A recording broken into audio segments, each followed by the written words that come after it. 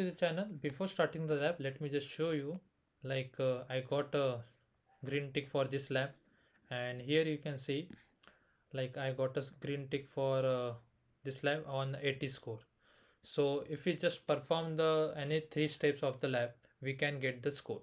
So just start the lab and I will just show you the live example or the live proof. Okay, so just activate your cloud shell and just done. Now click on I understand that. Now just scroll down a little bit, copy this query, copy this command and activate your cloud shell, and we have to paste over there. So just activate it.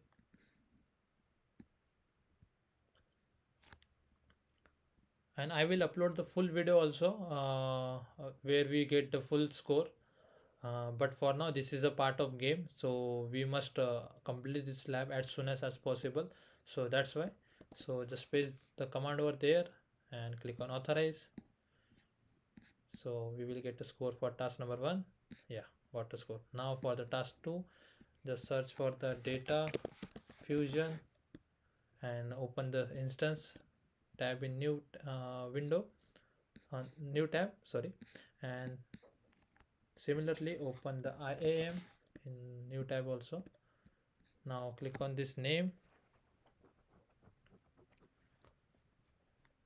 From here copy this service account, then click on this grant access, paste the service account name over here and copy this role like this and paste over here and done, and click on save. Now we will get a score for this task also. Do not worry, it will update soon. It take time to update. So yeah, we got a score. Now what we have to do, then click on service account, then click on this second option, no sorry, the first option, then click on permissions, click on grant access for the principal role. First of all, just copy this service account and then paste over here, and then copy this role and paste over here like this, the second one, and click on save. Then again click on IAM and now click on this checkbox, and here you can see, if you just scroll down bottom, the last second service some number GCP SA data fusion, we have to give permission over here also. So just click on this pencil icon, scroll down a little bit and copy this DLP administrator and click on this add role and give the role over here. And we got a score for this task also. Do not worry about that, it will update the soon. So yeah, done. Now no need to do this task, no need to create pipeline. Just scroll down a little bit and on task number 8, now we are performing the task number 8 directly. So in the search box, search for the data, what we have to search, data loss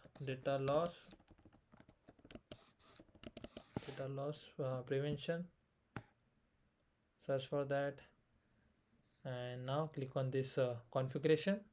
Now click on this custom create template, and now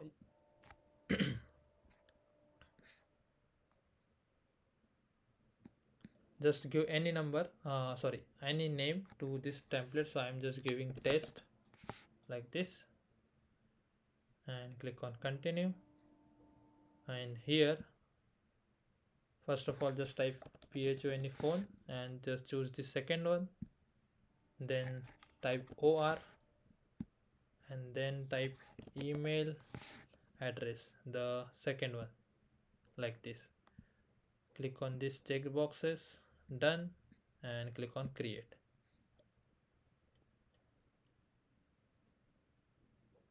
So it will be done, it has been created. Now just check the score.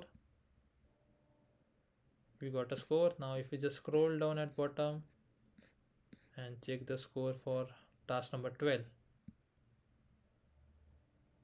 we will get a score. Now if you don't get a score for task number 13, it will be totally fine. So now I'm just let me just show you. First of all, if I just refresh this page, so here you can see this lab I just started 15 minutes ago, sorry, 5 minutes ago. So now I'm just ending that lab. Okay, now I end this lab and let me just refresh the page. And now here you can see I just finished the lab 0 minute ago and I got a green tick. And if I just go to over here, now earlier my score was 8,000, 8 lakh. If I just refresh it and come over here, okay, so score won't increase, but yeah, we will get a green tick. So yeah, if you want to complete this lab, if you don't want to care about the score points, so yeah, you can perform, try these steps. Thanks for watching, have a good day.